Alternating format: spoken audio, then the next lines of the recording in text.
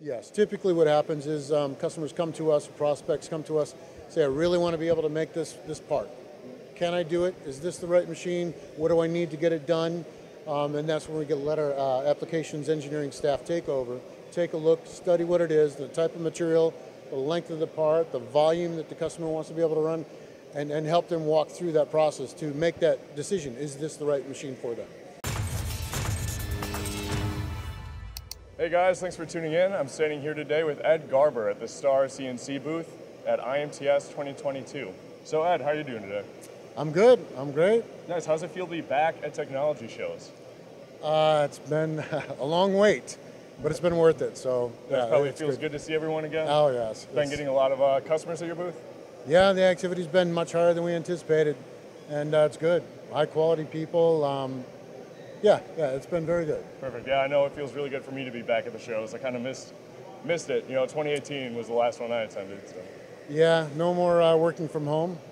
So yeah, it's good to be back in action. Yeah, back in action, great. Yes. So from my understanding, you know, you have this fantastic booth at the largest trade show in North America, and you decided to bring your new machine model here, the SD-26. Yes. So you guys are known for your Swiss style machines. Star is a well-known company. Why a new model? What does this provide for your end user? Well, it's really an answer to the demands from our customers, and the demands from the new designs. You know, this is a lot of focus for the medical industry, and the parts continue to get more creative. One of the other big things that we had to answer was customers were looking for a 1-inch machine, which we haven't built in several years. So we got together with the designers around the world and worked with our Japan headquarters to come up with this particular design to answer those questions from the customers. Well, that's fantastic. So you take that customer feedback, you say, oh, you need that 1-inch, and you provide that platform for them. So here at the show, how well has this been received? I think it's the sign on top of the machine that says new that gets everybody to come over here and look at this. But you know, it was a press release on September the 1st. That really started to put the word out there. We've had to, hold on to this new design for a long time. So this is a perfect opportunity. When people walk into the booth, it's right up front. There's usually a crowd around this particular machine just to see what's going on. And the buzz traveled quickly. Everybody understood, and everybody wants to come in. And our distributors have done an awesome job getting people in here to see what it is and what it's going to bring to the market. And that buzz has created a lot of interest, right? And you're getting orders, and you're taking orders over the next year, but deliveries are already pushed out a year. Yeah, we're not, the machine is here really to show what the technology is, and this is our first machine that we built. It's the beta, I guess you could call it, and we're going into full build mode very quickly here, but it'll be late summer, early fall next year before we can deliver the machines. Fantastic. So let's kind of dig more into the technical aspect of this machine. So with a machine like this, are you able to do guide bushing and non-guide bushing? Yes, this machine is capable of doing that, and it's been one of the things that's come about in the industry over the last 10 years is that capability to run either way. And it's really caught on, and it's here to stay, and it's very important that machines have this capability. And it's really just a matter of pulling the guide bushing unit out of the machine, the operator, your engineer, technician, whatever person in your operation handles that kind of task, pull that out, set it on the workbench, change the keep relay in the control. It tells it I want to go into non-guide bushing mode. The main spindle then moves forward, fills the cavity where the guide bushing unit was, and now limits the travel in that Z direction so that at some point in time it doesn't come out of that cavity and allow oil and cutting chips to get back in the headstock room. So we can, at that point in time, we're able to run parts that have less than a 3-to-1 length to diameter ratio. So shorter parts, we don't have to depend on the guide bushing to handle the rigidity aspect of machining at the support. And to go backwards, to go back into guide bushing mode, it's about the same operation, just in reverse, to go back to where you were before. So a lot of flexibility depending on the length of your part and the length of your stock. And then with something like this, I understand there's also a thread whirling advantage? Yes. Again, so this is an answer to some of the designs that we're seeing out there in the market. The capability, this machine can run 2 thread whirling units at the same time with B-axis capability. So they can adjust to the different, the helix angles that are required.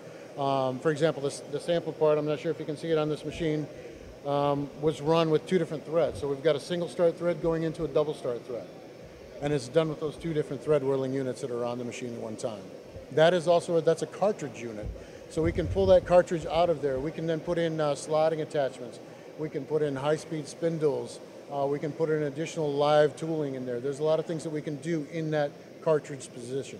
Fantastic. So speaking of live tooling, what can you get for live tooling on our main and sub spindle with this machine? Well, it's actually on the inside. It's difficult to see from here, but back behind the thread whirling unit, we've actually got 4 live cross-working tools in there, and those are cartridge positions for you want to go to maybe an ER11 as opposed to ER16 or some other different configurations. It's got that capability. It's also got the B-axis unit in here that has 4 tools facing each direction. So that is fully programmable, surfacing axis, and it's got the capability to swing, I believe it's 135.5 degrees to be able to swing on that unit. So besides that, and that's both directions, we also have a drill arm right there is what we call it, to be able to do static working both front and back. If you needed to go live on that, we can go to electric spindles, high-speed spindles to handle more capability there. And on the main spindle, we also have turning tools on there. We've got turning tools down below the whirling axis, and then we've got additional two tools on the back side of the platen. We've got a lot more capability on the sub spindle as well, but that's what's tied into the main. I also want to point out that on that B-axis unit, we can be using, with tools facing the sub spindle, we can be using that B-axis for machining on the sub spindle as well. Fantastic. So really a lot of versatility. You can do guide bushing, non-guide bushing. You can do thread whirling, gang tooling, live tooling. It's you listen to your customers, you heard what they had to say, and you develop the SD-26. Yes, that's accurate.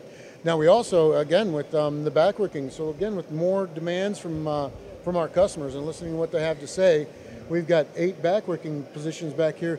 All 8 of those can be live or static, any combination. And you can see the 3 of them in this situation have live cross-working tools in there. We can get 4 live cross-working tools back there. We've also got a position right here that holds 2 turning tools that are focused primarily on the sub-spindle. Fantastic. So from the customer aspect, you know, do they want live? Do they want static? This is something that your sales engineers will work through them and fulfill their needs in whatever works for them. Yes, typically what happens is customers come to us, prospects come to us, say, I really want to be able to make this part. Can I do it? Is this the right machine? What do I need to get it done? And that's when we get let our applications engineering staff take over, take a look, study what it is, the type of material, the length of the part, the volume that the customer wants to be able to run, and help them walk through that process to make that decision. Is this the right machine for them? Well, that sounds great. Thanks for taking the time to talk to us Absolutely. today. Thank you for the opportunity. So, yep, looks like a phenomenal machine and a beautiful booth. So, yes. Thank you. Thanks, guys.